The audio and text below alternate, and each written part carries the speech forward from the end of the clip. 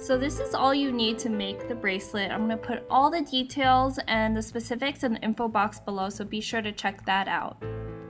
For the chain portion of this project, you can go one of two routes. You can either purchase the pre-made chain at a jewelry store, which is probably going to be $7 to $10 or more, or you can go the more cost-effective way and just go to a craft store and make your own, which is what I did. Just look for a chain with large links because you want to make sure the strands that we're going to be weaving through are going to fit through each of the links. Just came with this chain portion. These toggle ends I purchased separately. I had already placed on here with pliers. So that's basically all you need to make your own bracelet, and it's a lot cheaper. So now what you want to do is measure out the string that you need. Just make sure you measure out 2 strands, and each strand should be about 4 times your wrist circumference. So here's the wrist circumference. I always measure more than I need because I'd rather have more string left over and I can cut it off rather than running short and then you're screwed and you have to tie knots, and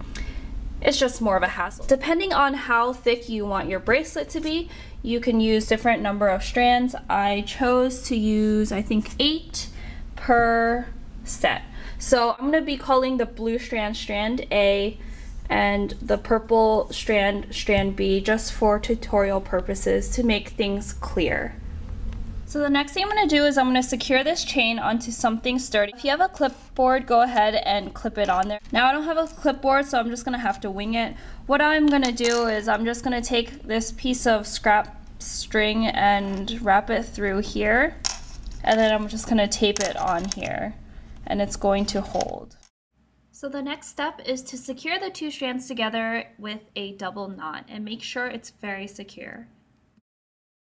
So what we're going to do next is put a bobby pin through each strand, and this is just going to make weaving the strands in and out of the chain links a lot easier. Alright, so let's get started. Again, the blue strand is going to be strand A and the purple strand B. So to start, take your strand A and go ahead and put it through the first link. Now every time we weave our strand through the links, we're going to go from below the link. So I'm going to go in from below the link and come out here. So take your bobby pin, you want to go this end first. And as you can see, the bobby pin serves as a needle and it makes everything so much easier.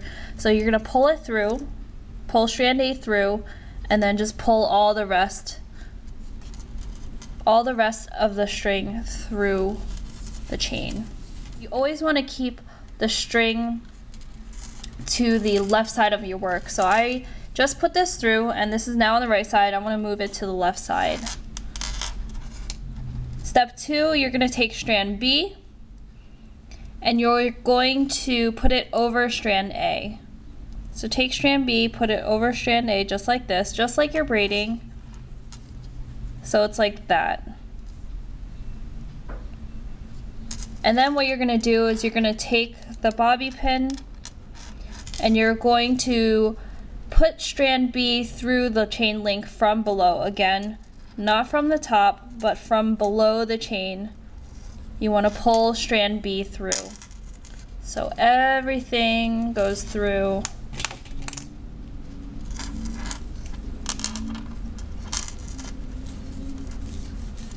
Pulling everything through. So now, again, like I mentioned before, you want all your string always to end up on the left side of your work. So I just put this through. I'm going to pull strand B to the left, and we're going to take strand A and put it over strand B just like that, just like we're braiding. And then you're done with the first link. So the steps I just showed you are what you need to complete one link, and all you have to do is keep repeating that process over and over again. So just in case you're still confused, I'm just going to show you one more time. Another thing you want to make sure you do is to keep everything pretty tight. If it's loose, it's going to look messy. So we did link 1, we did link 2, and now we're going to start on the 3rd link. So as you can see, the 3rd link has no string or no strands weaved through it yet. So take the bobby pin of strand A and weave it through the link from below. So what I mean by that is don't go in this way from up top. Weave it in from below the link and then pull it through. Alright, so we pulled it through, and then we're gonna keep the string or the strands on the left side of the work. We always want to do that. And then I'm gonna take strand B and put it over strand A, just like I'm braiding. Just like that. And then take the bobby pin of strand B and weave it through the same third link from below, just like this.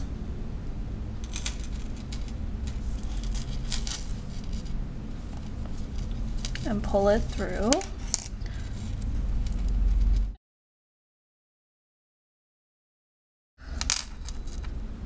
Take strand A and put it over strand B, just like we're braiding once again.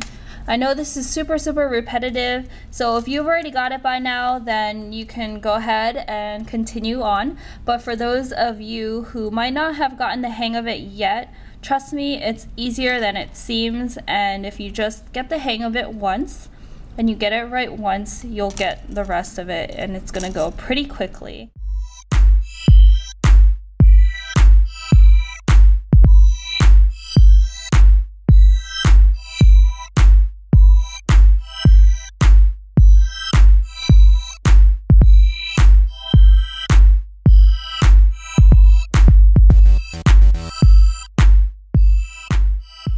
Finished, and what I'm going to do is I'm going to tie it off. So you don't need the bobby pins anymore. You can remove those from the strands.